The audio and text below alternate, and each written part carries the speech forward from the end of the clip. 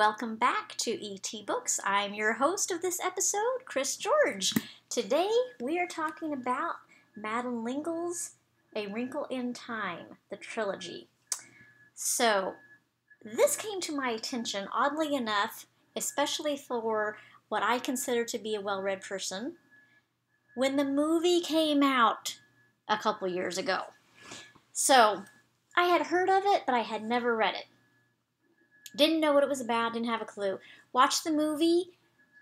Books are always better. Hadn't read the book yet, but it did pique my interest. So I picked up this book, which I now own. It includes A Wrinkle in Time, A Wind in the Door, and A Swiftly Tilting Planet.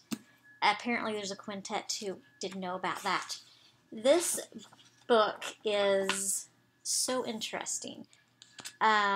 For someone who does not usually pick up fantasy or sci-fi, I was totally drawn into this. I mean, maybe I should read more sci-fi or fantasy. I don't know. So in this book, it gives a little map of the characters, and I didn't want to take too long because of copyright, so I can't really show you much. But as you can see, the trilogy is huge. But it's so worth it. And it's separated into these different stories, so you don't have to read it all at once. But this is about Meg and Charles Wallace and all the misses that cross their paths. And I am now fascinated by the idea of tesseracts. I mean, these kids, they travel through time and they're on a mission to save their father. And I mean, you have the emotional part of it, and you have where science meets fiction, and it all blends together and turns into something fantastical.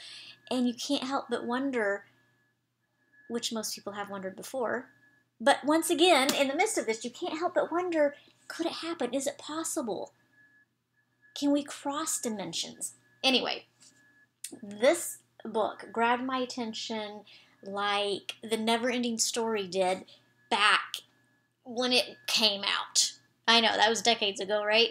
Like, I found that story fascinating, even though I didn't watch fantasy or read fantasy then much either, or at all then. Maybe that's why I find them so fascinating, because I don't give myself to these kinds of books.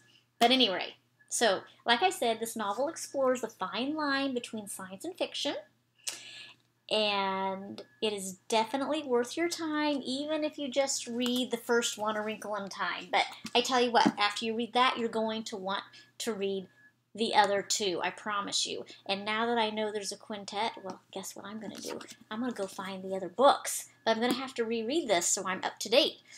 Anyway, that's my review on A Wrinkle in Time. It is worth your time. Thumbs up from me.